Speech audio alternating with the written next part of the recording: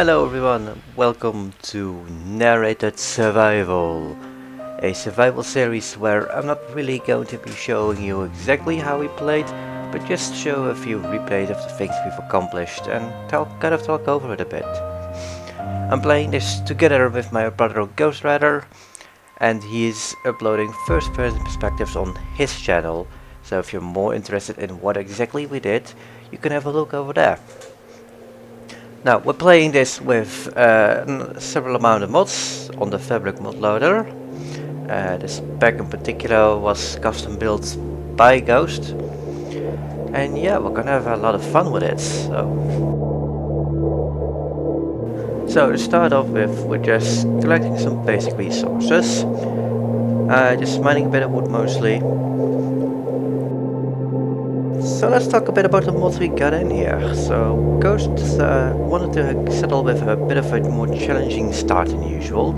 So we have a few mods in here that make it so we can't really use stone tools yet, we can't mine a lot of blocks yet. We'll have to level up to unlock those kinds of things, so we're very limited in what we can and can't do right now. Our tools are rather weak, so they break quite fast, and yeah, we'll kind of have to work together a little bit in the start, get a few skill points going.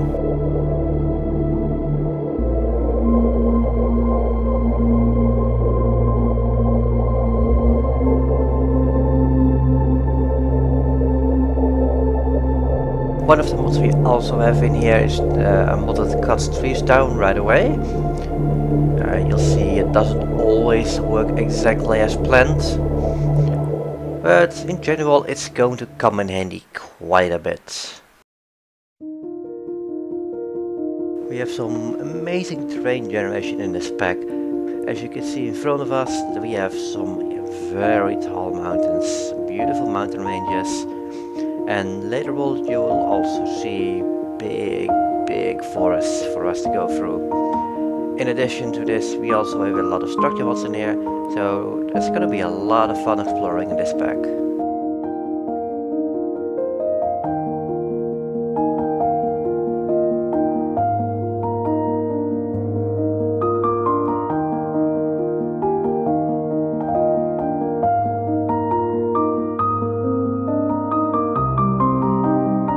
So of course the downside of this generation is that there's gonna be a lot of scaling we'll need to do. So getting to where you wanna be is gonna be a little tricky. We also only have 3 hearts to start off with, so getting down these hills without dying is another challenge.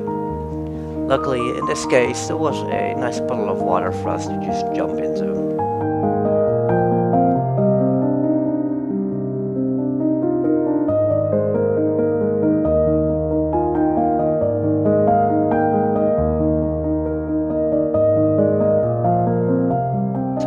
Really wanted to find a village for us to settle in. He wants to build close by to the village and prefers that my base is somewhat close to him so we can at least interact a lot as well. So we're just out exploring, trying to find a village for us that'll do this. And meanwhile we're also finding more amazing terrain generation like this mountain range you see in the background here, with a very smooth kind of like platform going past the side of it. And then as we continue exploring, we actually come upon a nice little abandoned camp. We'll be using this camp as a little start base, just so we have a place to put down our chests, so we can actually fill our inventories a bit and kind of get some basic supplies going. And one of the mods we have in this pack is one that automatically places saplings that are thrown on the ground. Which set up for a little interesting moment when I didn't realize Ghost threw a sapling on the floor and neither of us spotted it. Come here. There we go. Almost. Okay, there we go. What the fuck? So Ghost has gone off exploring a little bit more and he found this little abandoned portal. So he's just learning things in there, and he gave me the coordinates to it as well, so I made my way down there afterwards. I stopped a little bit to admire the cave below, and then I too went to loot the portal.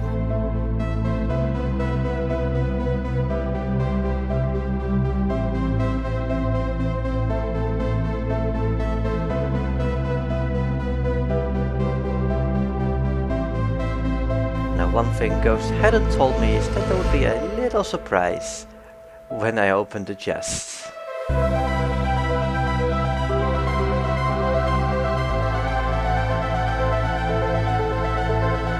As you can also see, one of the effects we have in this mod is the bleeding effect, which makes you bleed when you get hit by something like a sword. This bleeding unfortunately didn't really stop, and since we're so early in the game we don't have any bandages to make it go away. So I was just stuck running around leaving a blood trail everywhere I went.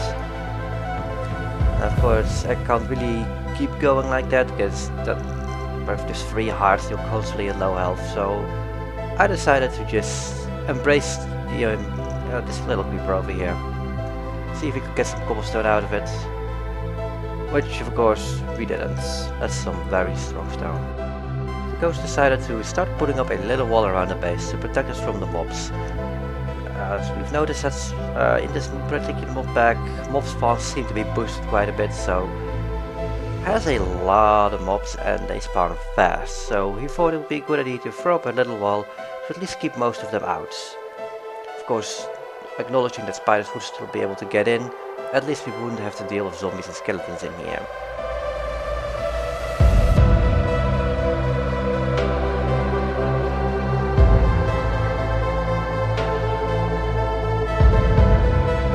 I made a very small starter farm just so a few plants could grow while we were just doing things around our base.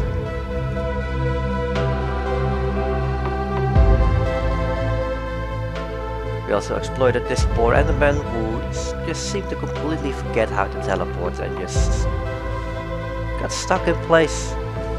Didn't know how to fight back.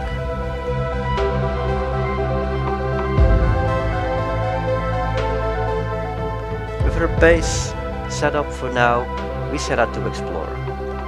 Now unfortunately at this point the replay mod kinda started bugging out and started everything with these blood spreaders on the screen, so you're just gonna have to deal with it for now until I figure a way around that. As we're exploring here, we see a few islands popping up in the distance, with one in particular seeming a little out of place and hard to get to.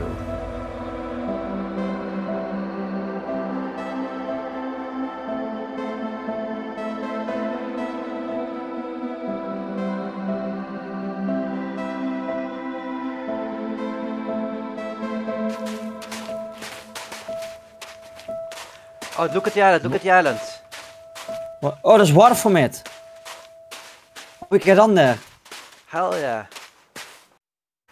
So as luck would have it, turns out there is a way for us to get onto the island, as it graciously lets down a waterfall for us to ascend from. Before we explore over there though, there's this little shipwreck just lying on the beach that we decided to loot first. I made my way up alone since Ghost wanted to explore a different direction. However, unfortunately it was getting nighttime by the time I got up there. And what was waiting up for me there was less than nice, let's just say.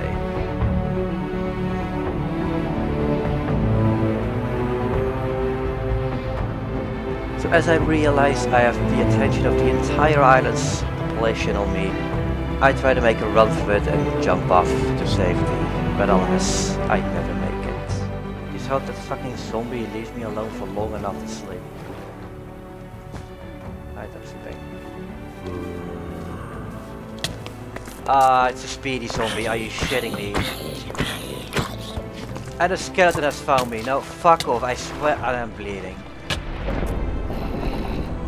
What the fuck? So yeah, after making my way back from the last death, I experienced the strangest death I have ever had in a survival world. I have never died to a lightning strike before, and yet somehow it happened. Now I finally made my way to the islands, in daytime alive and well, to explore. There wasn't that much on the island, but the main reason I wanted to get up here was because there were cherry trees, and I wanted to collect some of that. In addition, there was also some dark oak on this island, so I also grabbed that.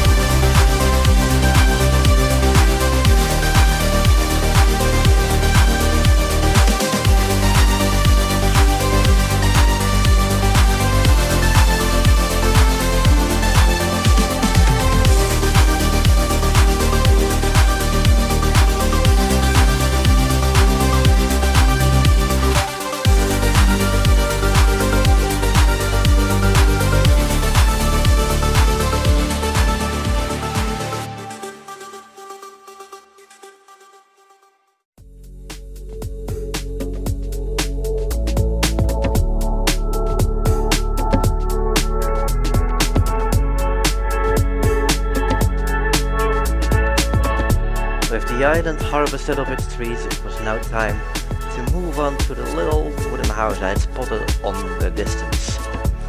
I also told Ghost roughly where to find it, and he would meet us there.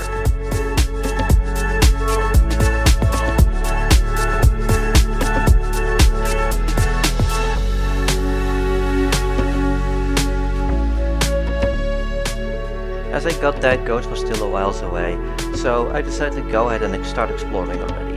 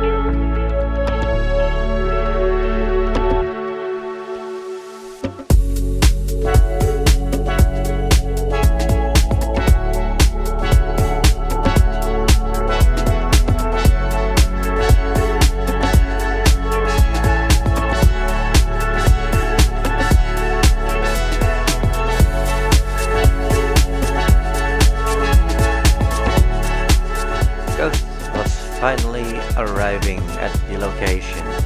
Of course, it's turning nighttime again because it took him a while, but at least we were finally together again. Okay, let's go to the C structure. Actually, I just realized this looks like almost an exact photo of this house.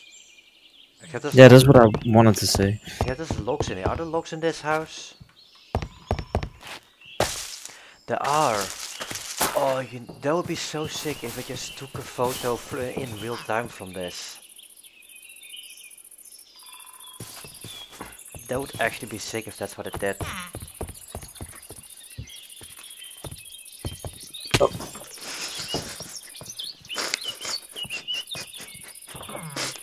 Slime. Oh, that's a bad moment to drink. So with Ghost's untimely demise behind us, we set out to explore a bit further. Ghost had found a sea structure he said he wanted to explore with me, so we started heading towards that. On the way there, we also saw another portal that Ghost had already explored, but I hadn't yet. So I decided to make a quick stop there first.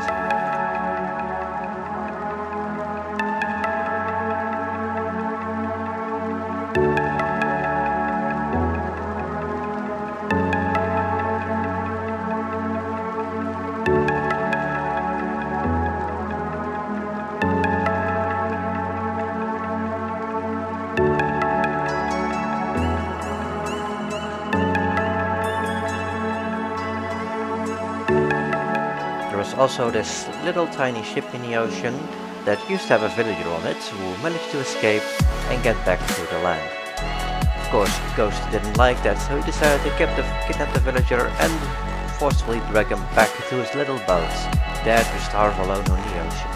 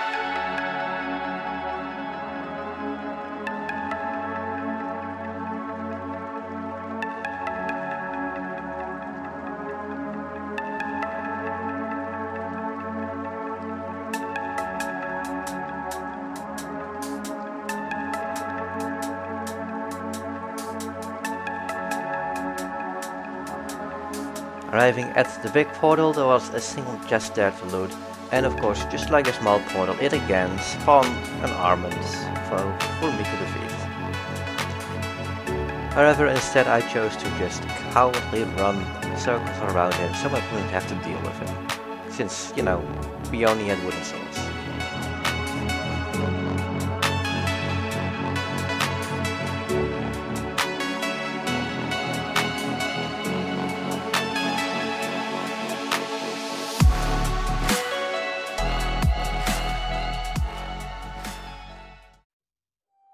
The final thing left for us to do in this episode was to explore the little sea structure that Ghost had seen. You can already see it in the distance, it looks like sort of a small dome. So we figured there would just be like a dungeon in there, maybe like a spawner or two. And we would just make quick work of it, grab a bit of loot and head out.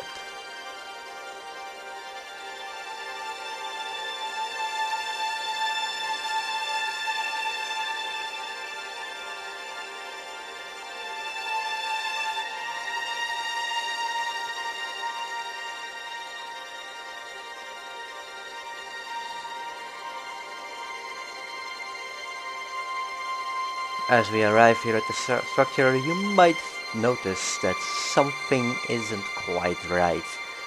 But of course, since we're gamers, we don't look up nor down, so we didn't really notice anything, we were just focused on the dome. That is, until we suddenly got hit with the Elder Guardian effect, making it impossible for us to break blocks. So we decided that perhaps this was not the right day to tackle this structure.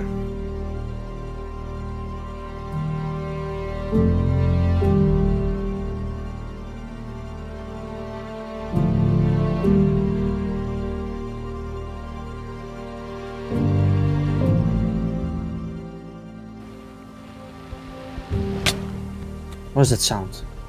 You just died. Well then. You just died. Yep.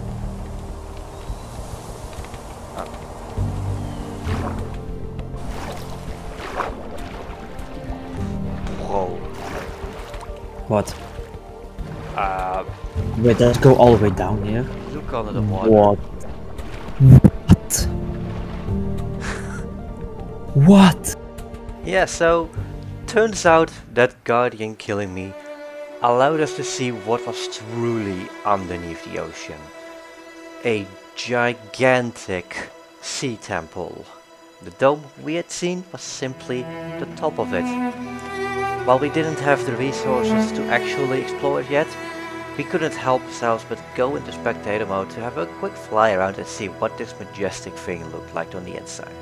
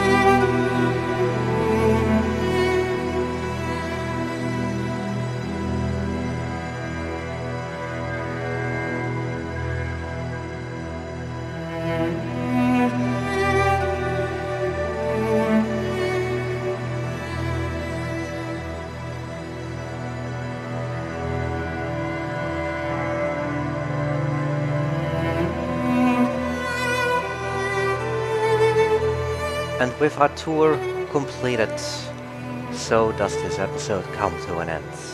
Thank you very much for watching. I do hope you'll take the time to check out the full episode on Ghost's channel.